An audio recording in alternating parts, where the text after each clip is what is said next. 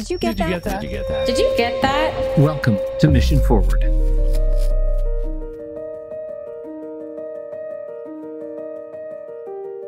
Hi there, and welcome to the Mission Forward podcast, where each week we bring you a thought-provoking and perspective-shifting conversation on the power of communication.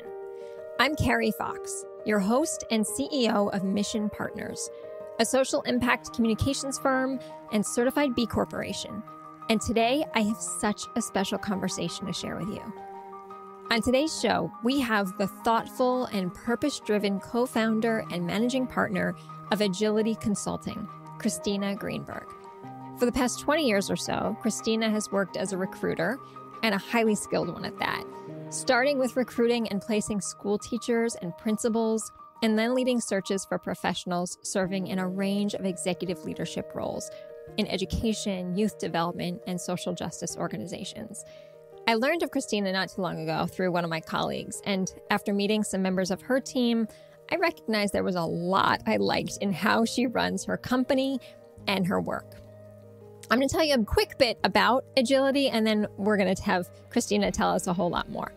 So Edgility was created by Christina and her co-founder, Allison Wyatt. They were previously both independent consultants until they saw an opportunity.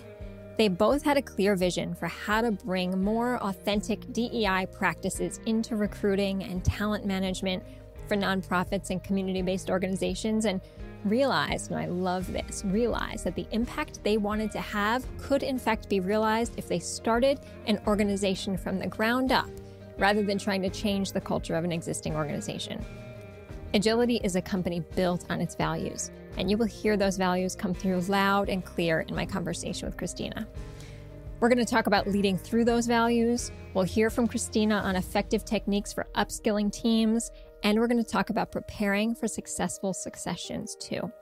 Christina and her team have a clear, focused approach to supporting organizations and fostering equity at all levels, so that those principles of equity, diversity, and inclusion naturally become principles across the entire company. So much to get to today. Christina, I am so glad you're here. Welcome to Mission Forward. Thank you, Carrie. I'm really excited to be here to talk with you. I've loved listening to other episodes of your podcast and love your focus, which is so aligned to ours around how we share social impact to the world. Yeah, agreed. Well, tell us more. You probably know how we like to start this show with some stories. Tell us more about what brought you into this work. Gosh, yeah, it's funny as we, someone like me, as I get further and further into my career, 25 plus years in, it's a little bit of a winding story, but I'll try to be as concise as I can. I went to college in LA. When I graduated, I thought I was going to be a lawyer. I went to work at, what I thought was a one-year job, which ended up being less than a one-year job, but in the entertainment industry, as one does at 22 years old in Los Angeles. I very quickly realized that it was not the place for me, that I really wanted to get to more purpose-driven work. And I happened to get on the 1998 campaign of Senator Barbara Boxer, who was my congresswoman growing up and was at that point running for her first reelection term. In addition to meeting my husband on the campaign, which is a whole nother story we won't go into, I worked there in the finance operation doing development work. After that, actually ended up working for Barbara Streisand's foundation in political office, doing philanthropy and other kind of social action giving on the part of Ms. Streisand, as well as supporting some of her writing and op-eds and things like that. And then went back to grad school in policy. And when I left grad school, I tried being a budget analyst, which is what all my policy friends were doing, crunching numbers all day long. And probably not surprising, knowing the previous roles I had, I realized quickly that was not the job for me.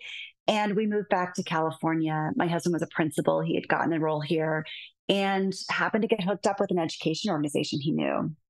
And that organization did work for teachers. But most importantly, they helped place teachers in school organizations. And I completely fell in love with recruiting. As someone who'd done development and fundraising, I have the skills. I've got the external relations and the organization and the stuff that you needed. But I was never super excited about bringing in money. I could do it, right? But just bringing in money in and of itself wasn't super exciting. But connecting people, that was my jam. And I found it was a great way to connect my analytical skills, which I'd honed in policy school, as well as my care for people and my interest in matchmaking.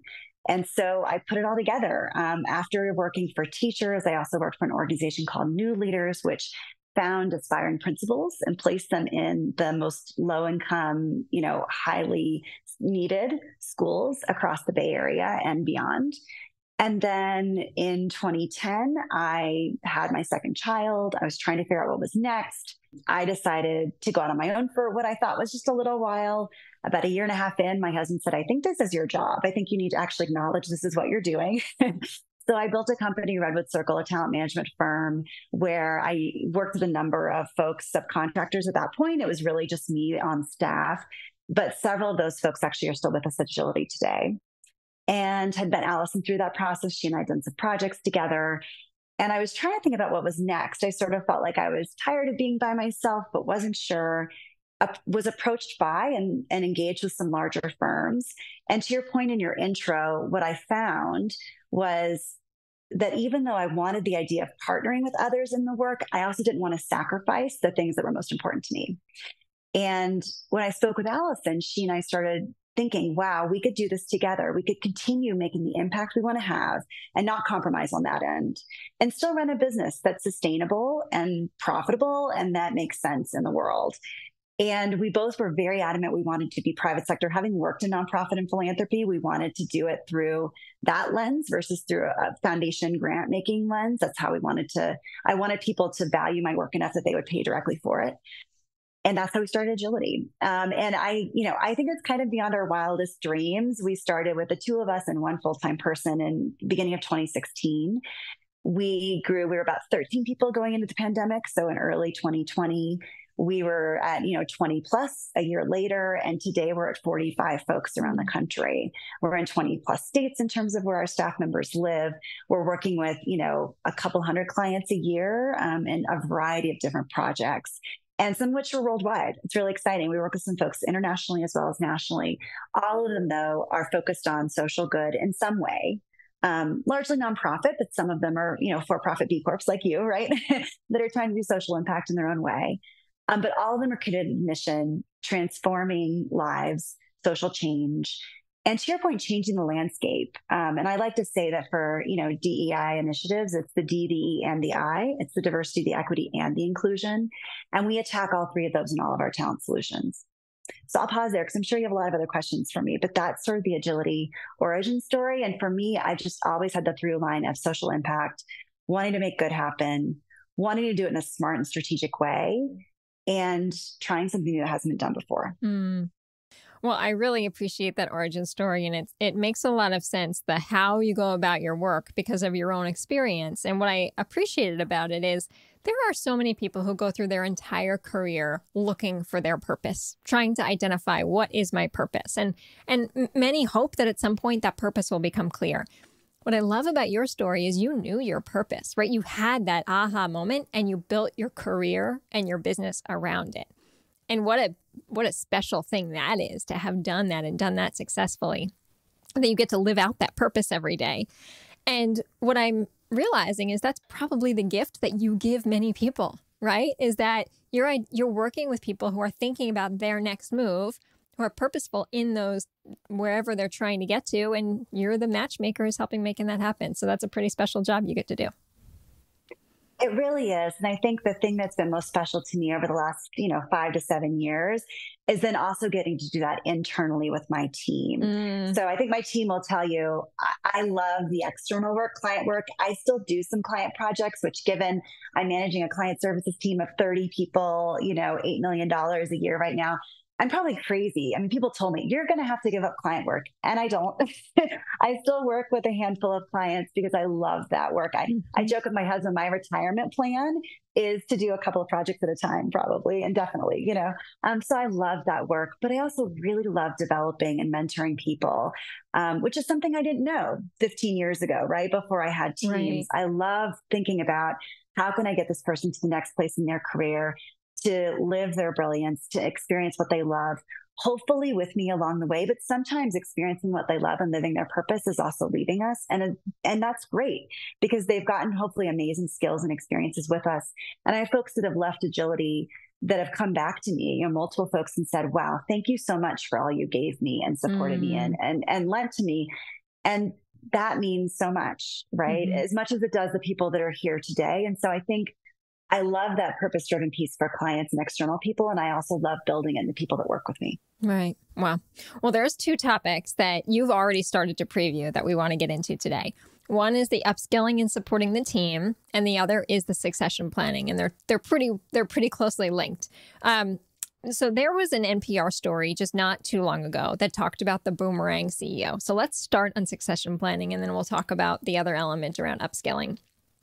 This boomerang CEO, for those who are listening, I suspect that might be a term that you've heard, but the Bob Iger, the Michael Dell, the Howard Schultz, Bob Iger back at Disney, Michael Dell back at Dell, and Howard Schultz back at Starbucks, that it wasn't their plan that they were going to come back to the CEO role, but they have all found themselves back in that role for some interesting reasons.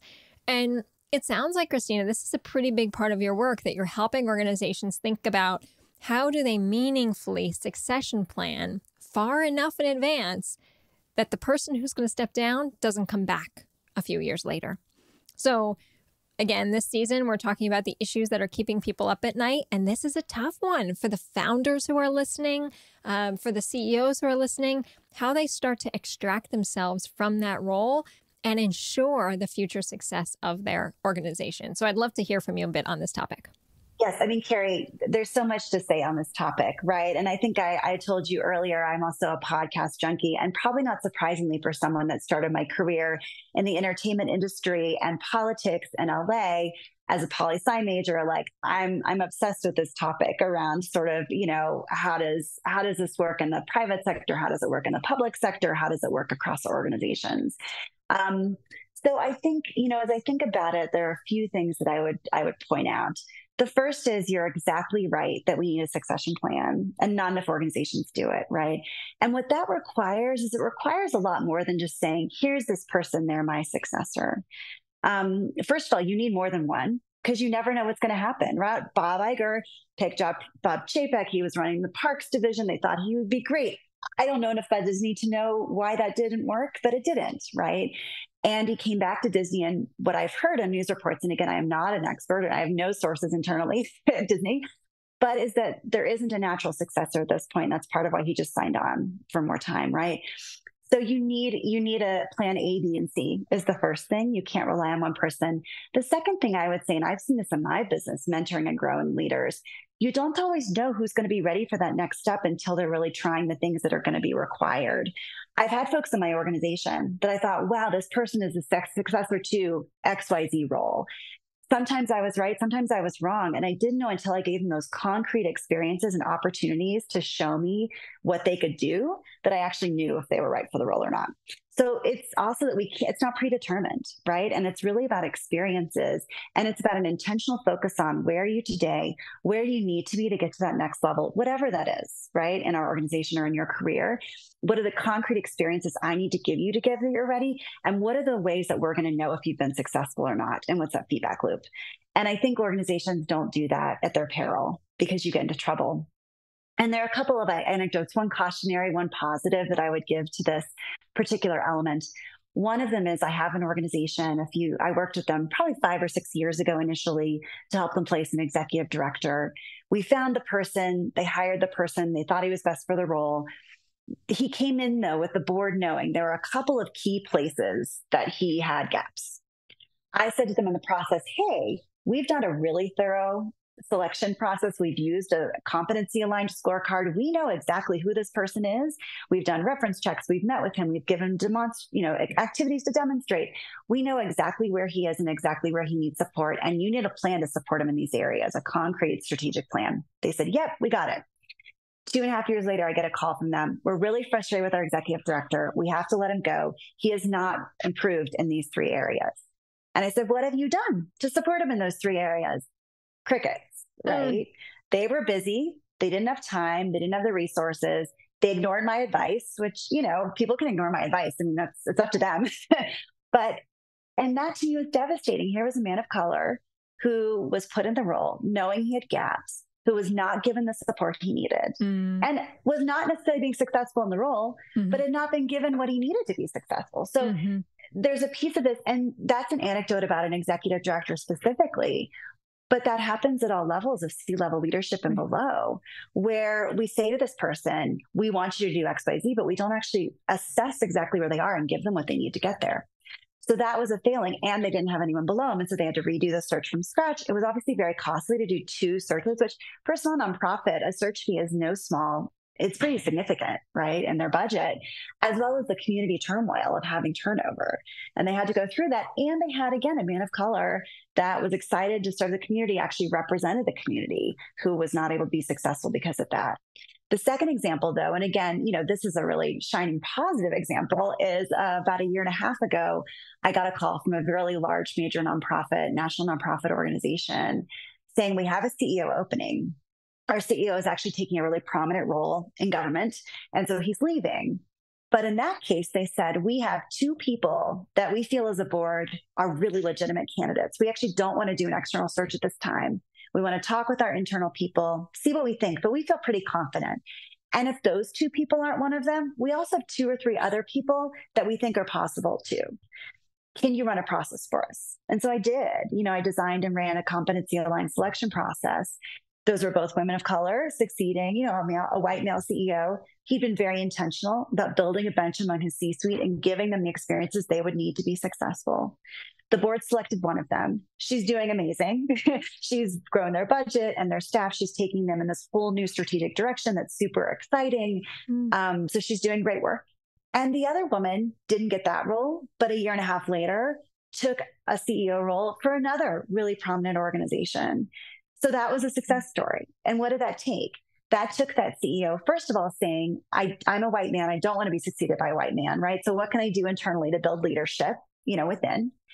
And then saying, what are the experiences I need these folks to get to know that they're ready? And what can I do to assess them on a regular basis to see if I think they're legitimate successors to me? Right. And that's really, those, so I think those are really great examples of this. And I see that in my own work where Allison and our leadership team below us are all folks of color. And we really feel strongly about how can we mentor and grow them and build their muscle, whether it's to stay with us or to go long-term to where they need to go. Right. Well, you're touching on that intersection of all of the shows we do, which is the role that communications plays and how executives communicate, both in terms of the words that they're using, but also the actions they take to support and foster the long-term viability and success of their organization. And I love the balance between those 2 stories, though, the learning from what didn't work and the learning from what did work, and making sure that those who are listening are thinking about that proactiveness that is really required. You said something to me earlier when we were talking that when most folks start the succession planning process, it's kind of already too late, right? So tell me a little more, how you counsel your clients and how you think about when is then the right time to start having succession conversations. Right. You're exactly right, because a lot of folks will come to us on the search side. And, Agility does beyond searches. We do compensation design and talent management, organizational design. So we're really a full service talent agency for our clients. And so when folks come to us on the search side and they say, okay, I've got a search, what am I going to do? You're right, it is too late. And even a year probably isn't enough time, right? Unless you have folks that are really close. So what we can do is just going back again, and I'm kind of a broken record on this, but going back to competencies and expectations. What are we needing from folks at each level of our organization? We do that through doing really strategic talent management planning and competency design with clients. So going in deep and saying, what is required at each level of your organization to be successful? What are the markers that we will see to know someone's reached that level or not? And what are the concrete development experiences we think they need to have or skills they need to develop to be ready for that next stage? And ideally, you're doing this, quarterly, right, with your folks, and in a minimum, at least once or twice a year, where you're doing a full assessment of where they are on that pipeline. And then as you get to the upper ranks, and this actually succession planning applies to all levels of your organization, right? My assistants, administrative assistants coming in, and I have particular affinity for them because I started my career as an administrative assistant, right? I know that job. They're coming in as our future associates and analysts and consultants and even principals and associate partners and beyond, right? And so how are we at each stage assessing where folks are and where they need to grow? And sometimes too, people come to me and say, hey, Christina, that next job, I don't know if that's the job for me. right? And that's also part of it too. Like, what is the next role in our organization? Okay, if that isn't the role, then we're having proactive conversations about, is there another role internally that might be the role for you? Is it that we're actually going to think about other options or new pathways that might open up in an org like ours that's growing? We often have new pathways.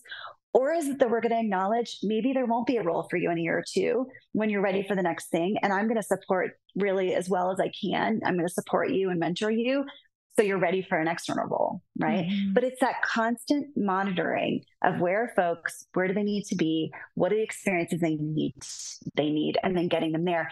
And at the leadership levels, that experiential piece is so important. Exposure to boards, exposure to things that they're going to need to be able to do to be successful. You're touching on something really important that's been a long time question of mine, which is CEOs, founders are very good at being the visionary, right? They are very good at thinking a few steps ahead where they need to be, how they're going to navigate through difficult moments. Often they're in that role for that reason because they're very good at that skill set. They're not necessarily always also good at the people management and the shepherding and the mentoring. Sometimes you'll find that person who can do both well. But what I'm hearing from you is many folks don't actually get the level of training and skilling that they need in those upper levels to be able to do both of those things well. So how are you helping organizations and individuals close those gaps that I suspect are probably pretty rampant throughout a lot of organizations? Yeah, so we do training. So one thing is like training and executive coaching with leaders and with C-level teams and with boards, both formal and informal. Sometimes it's informal as a part of a larger engagement. We actually also do formalized coaching and training, elements. So we'll do a manager training where we sit down with all managers in the organization and say, let's look at the competencies required at these different levels of people you're managing. And let's talk about how are you going to measure someone's success and what are the experiences you're going to need to give them. And we're both delivering training as well as facilitating internal dialogue and alignment around those issues so that the managers are also, when I facilitate, I feel like the content is really important, but sometimes more of the magic is the discussion in the room that happens because of the facilitative space that you design, right? And so there's that, just having people have these conversations and calibrating. Oh, I thought for this consultant role, these were the core competencies. I was thinking this was the core development experience. Okay, we need to get aligned. And so pushing each other's thinking in that way. And then we also do personalized executive coaching with board members and senior leaders, specific around this question of succession planning or around managing and monitoring people or around looking at your organizational structure. What are the roles you think you're going to need in 3 years? And do you have the pipeline internally to get there? And if not, what's your plan? And you're still going to need to hire externally sometimes. I'm not going to be Pollyanna and say you're always going to have talent from within. But ideally, you're bringing in external talent for new ideas, for new expertise, to broaden maybe your perspectives, and not because you have to, because you don't have anyone internally. And so the goal is that you're building a structure where you can do both. Wow, that's fantastic. Well, you and Allison would be very happy to hear. Shout out to my Chief Operating Officer, Bridget Pooley, who really led our team in putting together a set of core competencies and rolling those out earlier this year, tied to our pay equity and transparency new process that we've unveiled. And Christina, it has been such a well-received process because it gives language and guidance to so much of that grayness that often exists inside a workplace of what do I really need to do to get from here to here, and to remove some of the subjectivity that I think is often also in workplaces, right? To make sure that there are different kinds of learners, different kinds of leaders, different kinds of managers, but that core competencies can really help to normalize some of those success metrics. Yeah, no, for sure. And I also think, to your point, we're all people. And some of this is just human-centered design. Some of it's trial and error. I was not the manager 5 years ago that I am today. And hopefully I'll be even better 5 years from now. And I think it's just, the other thing is that like self-awareness and just continually looking at ourselves and our practice is just important for managers as it is for individuals, right? And so I think but having said that, to your point, when things are clear and transparent and folks understand what's coming, even if there's some uncertainty baked into being a social impact org, they feel much more settled and secure, and then they're able to feel safe to grow and learn and push themselves. All right. So we're going to double down on that because we are coming to the end already. I've got one more question for you before I turn it back to you to help us wind down. But there's a lot of folks who are listening right now that I probably imagine are saying, this is resonating really deeply with me, but what do I do now, right? This feels overwhelming, all the steps I need to take to prepare for these next steps.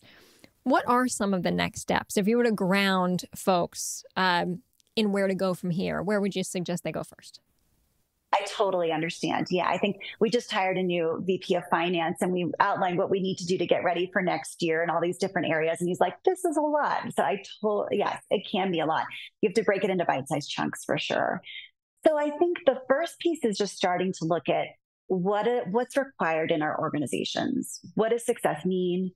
What does success mean overall? What does success mean at different levels? What are the skills and experiences needed at different levels of the organization? I think you have to start there, right? Because you can't build anything until you know what you're building towards. You can't, it's like, our educators in the room will know, like, kids need to know the standards before they can try and meet them, right? So we need to start from that. That's the fundamental place. And then once we have that, then it's really saying, okay, what is the system? And there are lots of systems out there, and the most important thing is it works for you.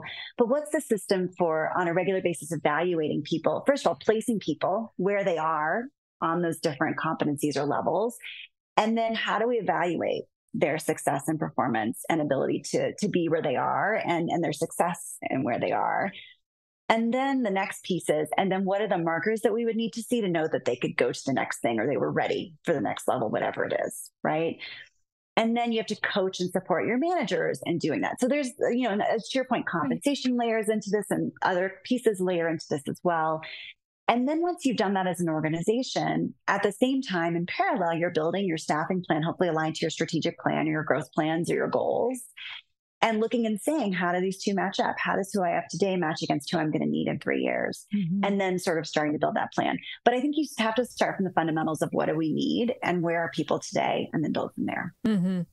And the good news, there's folks like you who can help guide them through the process too. Exactly. So. And I'm also, and whether even, I will just say, Carrie, I love talking with people about these things. I love nerding out, as does my team. So if anyone has questions about it too, they can contact us at Edgility. And it's not even like they have to hire us for an engagement. I'm also happy to just chat and give them ideas. So. You are so full of knowledge, Christina, and really such a great guide through this conversation, because these are big, complicated conversations. And whether we said it today or not, there's a lot of ego that's tied up in that. It's hard for a founder or CEO to start to say, this place needs to operate without me, and I'm going to start to hand over the reins, right? One of the things that NPR said in that story was that they literally need to turn over the keys to the kingdom. And that can be really hard to do. But what you've clearly outlined for us is that the benefit of doing that can really set the tone for the long-term success of an organization.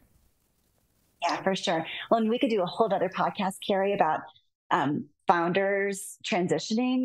As someone who's done searches for so many years, I've done a lot of, and there's a whole nother element around founders transitioning and that piece of it. So maybe that's a future podcast we'll do together.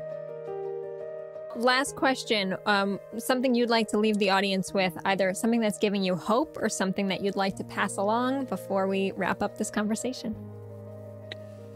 What gives me hope every day is just the promise of social change externally that I see in our clients working so hard, and the commitment to doing great work internally I see from my people.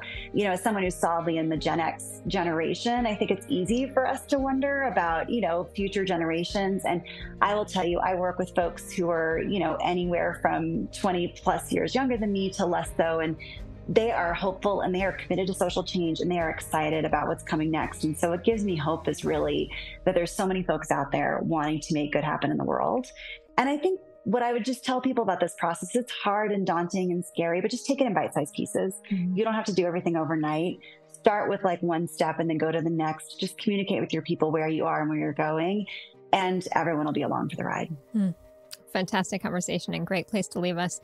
Thanks, Christina Greenberg and Edgility, for all you do and for a great conversation today. Thank you. Take care, Carrie. Thank you.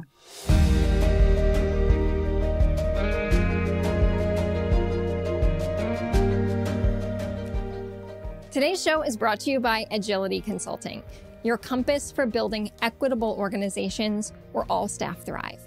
Their talent management experts empower you to break free from traditional hiring, compensation, and talent management norms that often perpetuate inequality and prevent you from hiring and retaining great staff. Put your values to work Act on equity. Visit edgilityconsulting.com. That's EDGILITY,